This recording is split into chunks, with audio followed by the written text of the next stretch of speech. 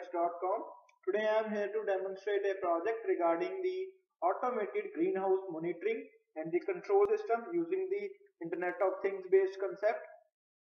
So this basic prototype model helps us to monitor the temperature of a particular region with the help of the internet from any part of the world. You can observe it and also control the devices over there to lower down the temperature with the help of a web server or website section. We have a control over the website. So this whole things works on the Internet of Things based concept. So you can see there are different modules over there for the proper functioning of that project. Let's take a look at these modules one by one. So as the system is already started, this one is the main controller board having the microcontroller section in that. As I am resetting this project over there, it will display the name of that project, IoT based automated greenhouse monitoring system. So it shows us the temperature of that particular region around 20 and 21 values. This is basically a temperature sensor to observe and monitor the temperature of the environment.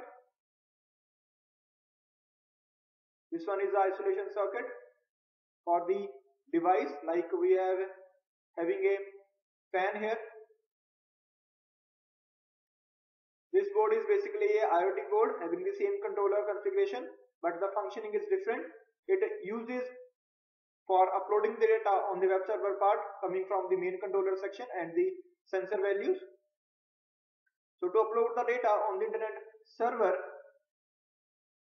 the hardware must be connected to the internet facility. So to have the internet facility, we are using a module named as GPRS modem.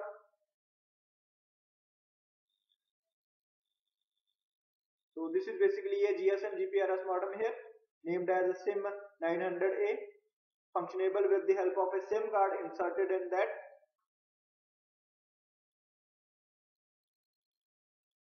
Communicating with the internet. So this module is basically power supply module converting the 220 volt AC into 12 and the 5 volt DC respectively for the functioning of the modules of that system. So as the data uploaded on the internet part, we can access that with the help of website. So we are having a particular username and password for that particular system. So as I am clicking on login button, we are having a user dashboard section here having the user credentials like the email ID, phone number, username and the type of that project. At the bottom part, I am having a representation of the data coming from the hardware. There are two types of the representation. One is graphical, another one is the tabular section, that we can observe and see the data in both the ways.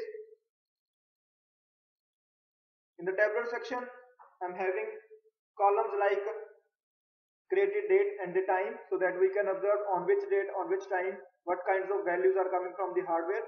Like in this case, we have the temperature values. And in the Teleremote section, I am having buttons for the devices attached to the hardware. So as I observe the increased temperature with the time, the values gets uploaded on the web server.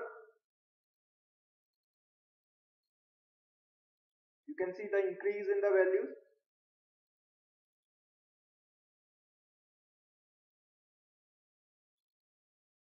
Also on the web server part.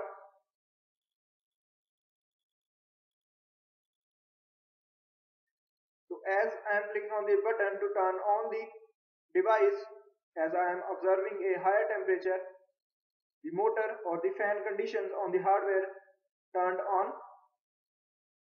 So in this way, we can observe the data coming from the hardware from any part of the world and control the devices just with the help of the internet part, so that we can control and monitor the devices simultaneously with the concept of Internet of Things. Thanks for watching us. Thanks a lot.